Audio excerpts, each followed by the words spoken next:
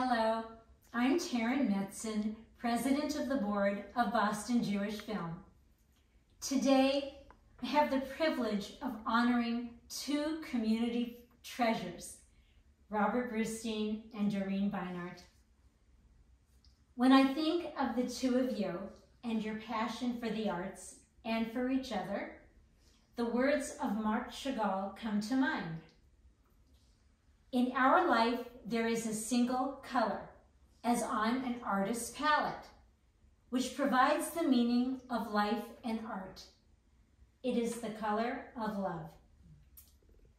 Doreen, you were born and raised in South Africa, where your sense of justice was instilled, and you became the managing editor of the South African Outlook, an influential anti-apartheid magazine.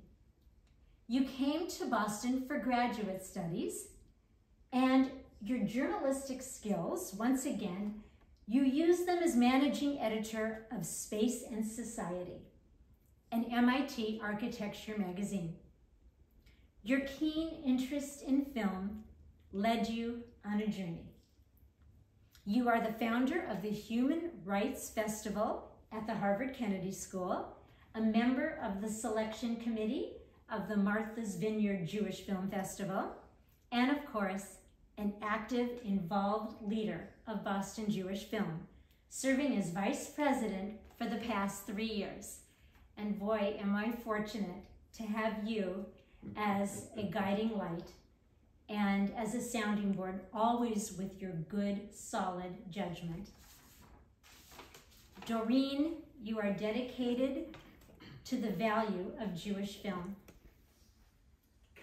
You bring your artistic experience, enthusiasm, creative ideas and solutions, and sought after wisdom to our community, and your gracious hospitality to visiting international filmmakers is legendary. On behalf of Boston Jewish Film, I'm thrilled to honor you, Doreen Beinart, today. I'm Barbara Wallace Grossman, professor of theater at Tufts University, longtime board member of the American Repertory Theater, and an honorary board member of Boston Jewish Film. It is my privilege and honor to give this paean in honor of Robert Brustein. I first met Bob when it was before my first year in college, when I really met him intellectually. I read his book, his superb book, The Theater of Revolt, which is a study of some of the giants of modern theater, Ibsen, Strindberg, Chekhov, on and on through Genet. And it was Bob's thesis that these artists really were revolutionaries. And I think that the spirit of revolt, the spirit of being a revolutionary artistically, has animated Bob's work throughout his career, because he has been groundbreaking, a groundbreaking giant in the American theater. In the film you're going to see, you hear people talk about him as iconic, as legendary. One of the actors says, he was my North Star. But Bob went to Yale, where he became dean of the Yale Drama School in 1966, and where he created a professional theater company, the Yale Rep. That theater became the preeminent theater training program in the country, and the Yale Rep became one of the world-renowned companies. 20 years later, we were so lucky to have Bob come to Cambridge with 40 members of that company to create the American Repertory Theater. And that's where I actually met Bob in person, when I had the privilege of being on the board. I joined the board, I chaired the board for 7 years, and just to be part of that community. In the film, you hear Bob say that he really considers the institution to be a work of art, where it's the ensemble, it's a community of players, of production staff, but it's also the audience, and to really create an engaged audience, to challenge them, to inspire them, sometimes to make them irritated. But you never walked out of a theater production at the American Repertory Theater feeling just kind of like you hadn't seen anything. You always saw something, and it was just exhilarating. So Bob is an award-winning critic. He has won the George Jean Nathan Award twice. He won a Tony Award with the American Repertory Theater for the best repertory company in the nation, a Tony Award in 1986. He went on to be inducted into the Theater Hall of Fame, the American Theater Hall of Fame in 2002. And then in 2010, President Barack Obama put a ribbon around his neck with a medallion because he had won the National Medal of Arts, which is not given to a lot of people. It is just the highest honor that this country can bestow on its artists. Bob has been a visionary. There is an electric current of passion that runs through all of his work. It's been a true honor to be part of his circle and to be one of his devotees and admirers, and to just really be in awe of all that he has contributed, all the way he has shaped the theater, and the way he has nurtured talent. I am a teacher. I've been an educator for my entire life, and I understand that we do it because we're passionate about the art form, but also about shaping the next generation of talent.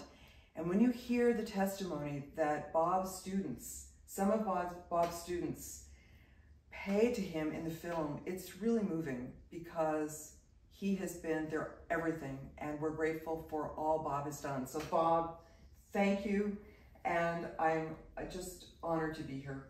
Bless you, my sweet Bob. Bless you too. To Doreen Beinart and Robert Brustein, inspirational, passionate leaders who continue to transform and sustain the arts for generations to come. I am proud to present you with this award from Boston Jewish Film, and we thank you for your leadership in our community. Bravo. Bravo. Thank you so much. Oh my God. My favorite Oh yeah, photograph that's of us. great. It's a beautiful That's Can I a show it? beautiful Of photo. course. Oh, beautiful. Oh, A beautiful wife. my wonderful husband. What a great picture. Yeah. Taren, it's such an honor to receive this award from you and our remarkable board and our phenomenal staff of Boston Jewish Film. Thank you. It's been such a joy to work with you and watch the dynamism of your leadership and passion and commitment. Each time I sit down and watch a Boston Jewish film, I know I will learn a lot, I will feel an integral part of the greater Jewish community of Boston and the Jewish experience. It's been such a privilege to be involved with Boston Jewish Film. Many thanks.